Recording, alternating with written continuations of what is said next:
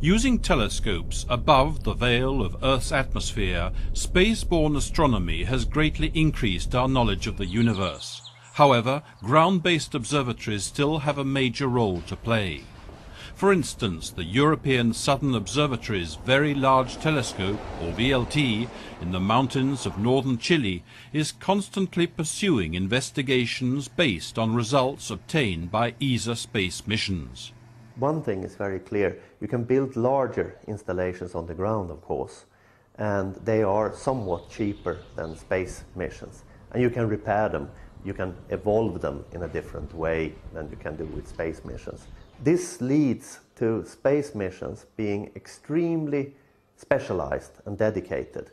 They are like high-precision surgical tools, while the ground-based instruments always have the aspect of a Swiss Army knife. Situated at the top of Cerro Paranal, a mountain in the Atacama Desert, rising to an altitude of 2,600 meters, the VLT is the world's highest optical observatory and one of the most powerful. Far from the pollution of city lights and above the surrounding atmospheric turbulence, this is one of the driest places on Earth. The complex consists of 4 large telescopes with 8.2-meter primary reflectors and 4 smaller mobile ones with 1.8-meter mirrors. Using sophisticated cameras, they can work separately or jointly. Chacun des gros télescopes peut travailler de manière indépendante. Each of the big telescopes can work by itself, that is, each one will observe a different star, so separate scientific objectives can be pursued.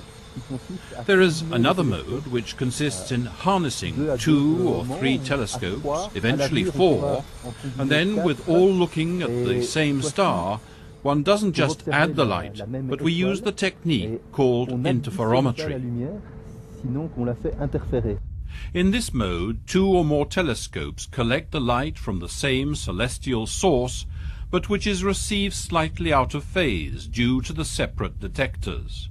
Computers then synchronize the signals, producing even sharper pictures of the target, to the great satisfaction of the visiting astronomers. We can look with this big machine we have here, the VLT, at the heart of our Milky Way galaxy.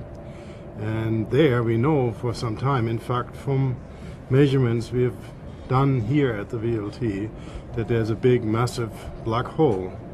And the purpose of our measurements now, together with a whole suite of telescopes in space, including the ESA X-ray telescope, XMM, and the Integral mission, also the Hubble Space Telescope, and many other telescopes, all are looking right now at the galactic center, and we are trying to understand how this big black hole is basically gobbling up material, and as it does so, it flares and radiates every few hours.